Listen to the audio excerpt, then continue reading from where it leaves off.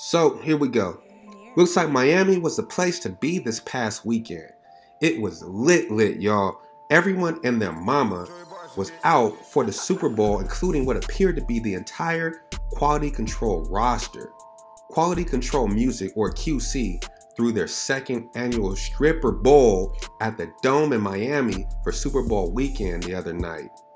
$1 million was supposed to be thrown along with hella paper for the dancers, but it looks like this was a bit of cap. Kind of like when you turn your cap sideways on your head, you know, like a slight cap, right? So it's looking like the strippers want all the smoke.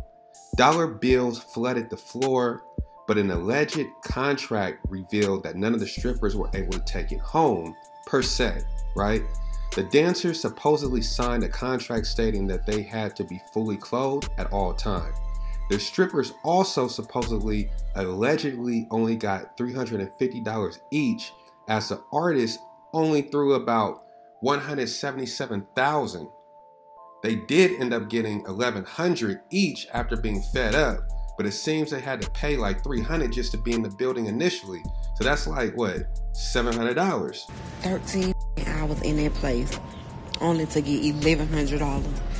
Now, let me stop saying $1,100, $750. They done lost their goddamn mind. People know they wrong. They know they wrong. I'm so mad. I'm so mad.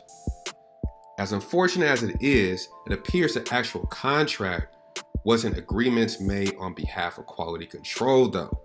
QC's CEO Pierre P hit the gram to clear the air and make it clear that they don't do contracts with the dancers, but the venues themselves, and this entire thing was not in his control.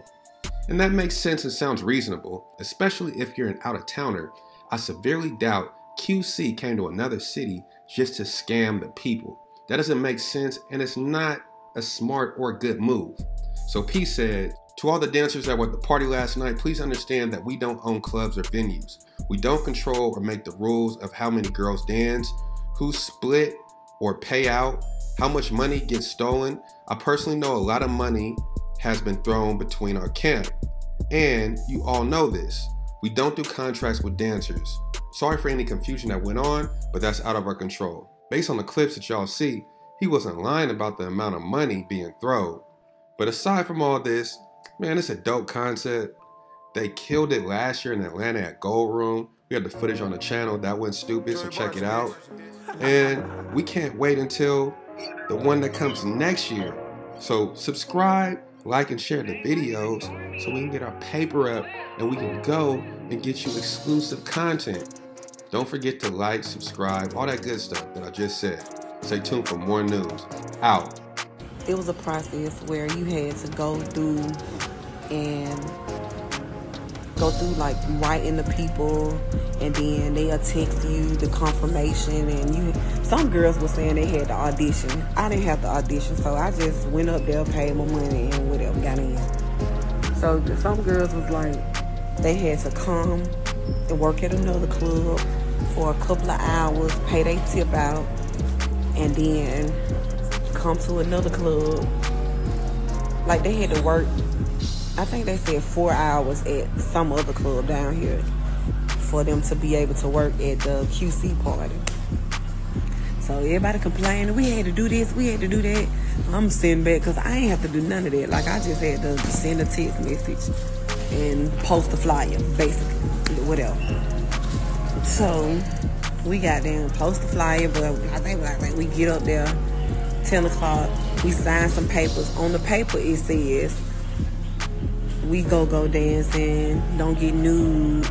The go-go dancers are paid a set fee. So that was on the paper, a set fee. So they already knew what they was gonna give us.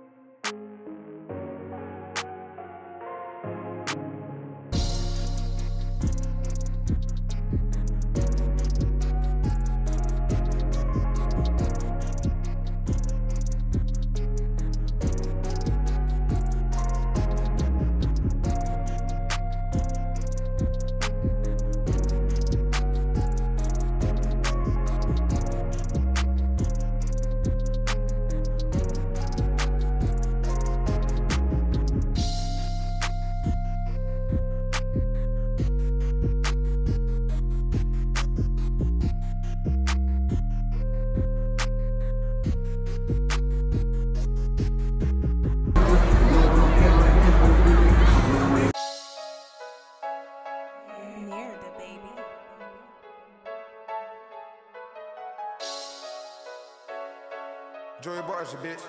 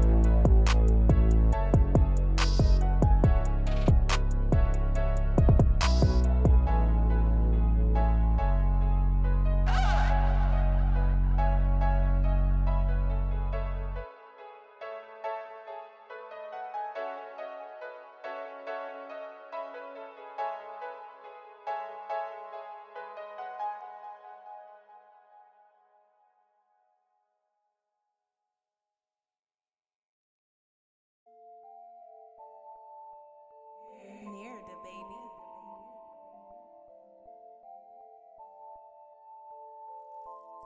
Joey Barcia, bitch.